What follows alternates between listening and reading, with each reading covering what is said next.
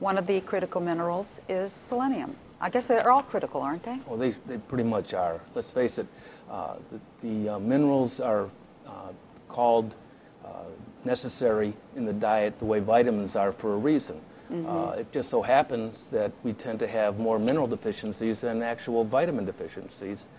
You mentioned selenium. Selenium is a very, very important mineral when it comes to your body's antioxidant system, fighting against free radicals, or the term in medicine is reactive oxygen species. These are things that, you know, come in and do damage to your body's tissues and cause problems with your eyes, cause problems with your heart, cause problems with cancers and things such as that. Your immune system. Yes, and selenium is a great immunostimulant.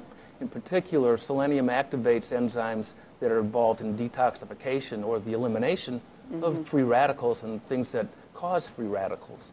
So selenium's important in that aspect. It's really, really key to detoxify. How much selenium do we need? Well, the typical intake should be for women about 55 micrograms and for men 70. But you could take upwards of 200 to 400 micrograms. 400 micrograms really is the level they're using in trying to treat people who have certain pathologies that are related to free radical damage. Can you get too much selenium? Oh, yes. You can. So how do you know? I mean, well, here's the thing. As I mentioned, the safety factor is that you can take a lot, up to 400 micrograms. And if you take a look at the supplements that are on the market, no one has a supplement that has that much. And in fact, there's been, in the whole history of medicine, one instance where they felt there was actually a selenium toxicity problem. And that turned out to be a manufacturing error where they, you know, made a mistake in production. And, you know, of course, that was before they had the great testing that they do today. And that was an accident. So you can see, if that's the only time anything ever happened, that selenium is pretty safe.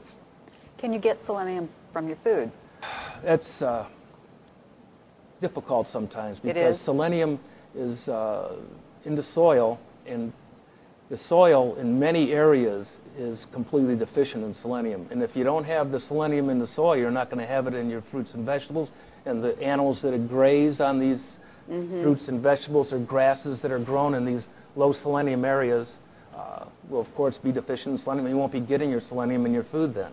And it's a problem. In fact, in Albion's division, where we have an animal division, a plant division, we do soil analysis, and we know all over the country, not only in the United States, but in Canada, South America, and other parts of the world, what the typical soil problems are in those areas. And so we know that there's a lot of selenium deficiency. You do know that? Yes. So it would be advisable to take some selenium? Absolutely. Well, thank you very much, Max. Sure.